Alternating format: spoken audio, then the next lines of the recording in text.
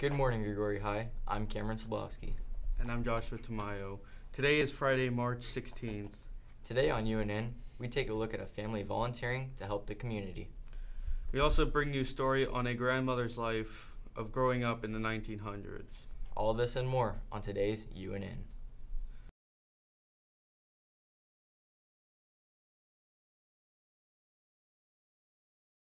A grandmother lets us take a look at her childhood in early America. From farms to friends, Cameron Sadlowski brings us more. I grew up a long time ago in a small little community called Little Rock, California. We had a small little ranch, about 3 acres, and we grew trees and all kinds of vegetables and fruit. And we also had enough land on our farm for our chickens and pigs and goats and cows, you name it, we grew it, except we couldn't have a horse. Didn't pay. I was young. I remember when we were in the bus coming from Keppel Union School, which is about a mile away. Couldn't walk, had to take the bus. And my mom used to make the best rolls, cinnamon rolls. Oh, they were just so good. And when we'd get close to the house, I knew I could smell those cinnamon rolls, and everybody on the bus and the bus driver would lean out that window.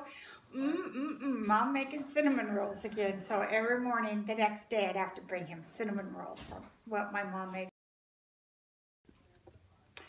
One time I remember my Uncle Tommy came visiting at the house, and I was about, I guess, 10, 11 years old.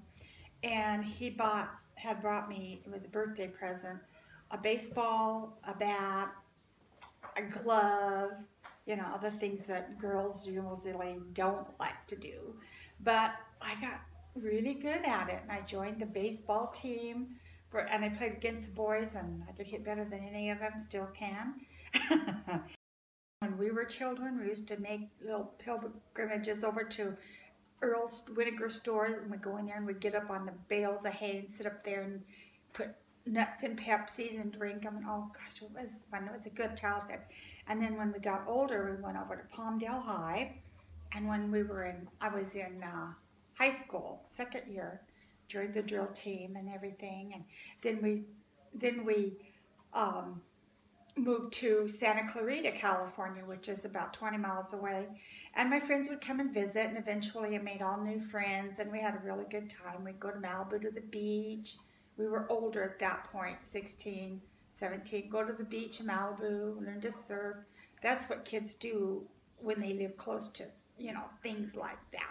You could do that, no problems whatsoever. It was fun. We met all kinds of boys in that little area. And one of the boys' names was Don, and I did not like him at all. He was kind of a smarty pants, and you know, I didn't care for him.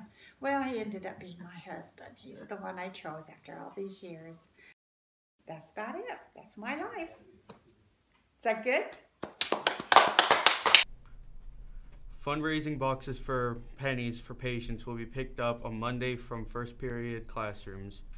Monday is the last day to donate, and the first period with the most donations receive a donut party. As a reminder, AP tests are still on sale through the SBO and online. They cost $94, and you must order by the 14th. And now, Joshua Tamayo brings us a story on a family giving back to the community. I've been volunteering for Church in the Park for about almost 9 years now. I started out as just a food helper, and after I'd been doing it for, I'd say 3 months, the person who was organizing it had to step down. They asked me if I would take over feeding the church once a month. We feed up to 300 people. That's counting all of our volunteers and children and the people who attend. Every month we decide what we're going to feed them, and then I round up the volunteers who are going to bring each component of the meal. This month we served a chili cheese dog. That's a huge favorite of the people down there at the park. Takes us about an hour and a half to get everybody through the line and get seconds and get cleaned up. So it's really a minimal time commitment for people who want to come down and help out. We're always looking for new volunteers. We all rotate on what we do. Some people serve the meat, some people do the salad. This month I was in charge of slapping chili on each chili dog, but we serve the food in assembly line style. So it starts with the plate at the end, and each person at each station puts their item on the plate, and then at the end of the table, the people who are there come by and pick up their meal. So it's a great fun time, get to know people and know that you're helping out the community with homelessness and people who are hungry. So yeah, we love what we do down there.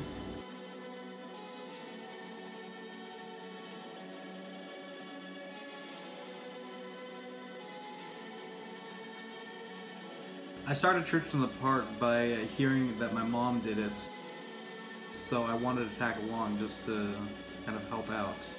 This week we started off by putting a bun on each plate and then giving it to the next one to put a hot dog on it. Then we give the plate off to the next person to put green beans, salad, etc. on it, and then we give it to the end person who then gives it to the homeless people. I like helping homeless people just to see the smile on their faces and just to know that I'm making a difference in the world.